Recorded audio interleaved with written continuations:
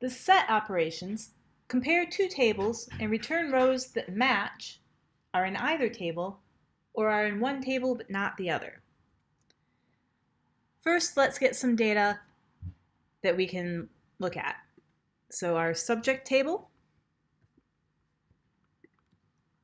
where we have subjects 1 through 5, and our new subjects table, where we have subjects 5 through 9. Let's get rid of this new one. So in these two tables, we have ID, gender, and age for 5 subjects. And in new subjects, we have ID, age, and gender, so they're not in the same order. Participant 5, though, has identical values.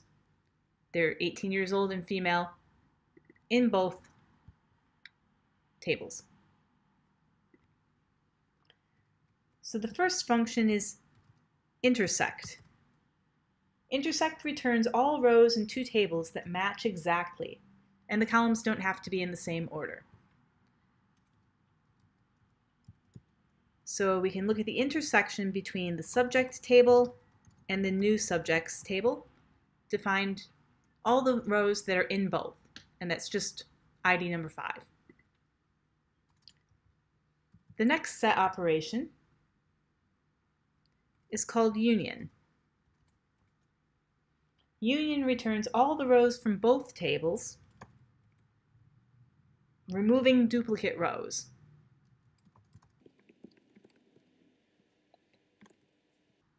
So this gives us rows IDs 1 through 9, and 5 is only in there once because it's identical in the two tables. Setdiff returns rows that are in the first table but not in the second table.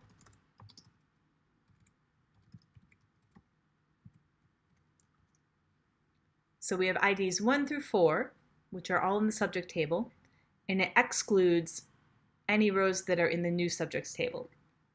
Therefore, if we change the order of this,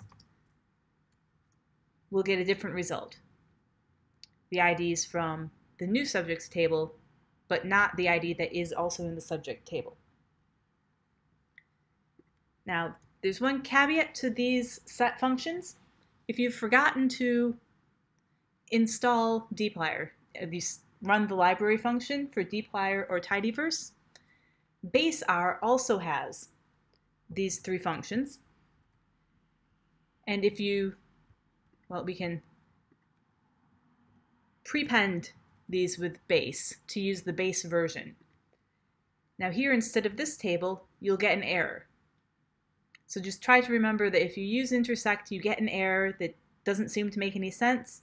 Make sure that you have tidyverse or dplyr loaded. With union, you'll get a result, but it won't look anything like what you expect it to. You'll get a list of vectors instead of a table. Setdiff will also give you a result, and this result will be a table, but it won't be the table that you're expecting. If these two tables have their columns in different order, then it will perceive ID, age, gender for participant 5 is different in the two tables because they're in a different order.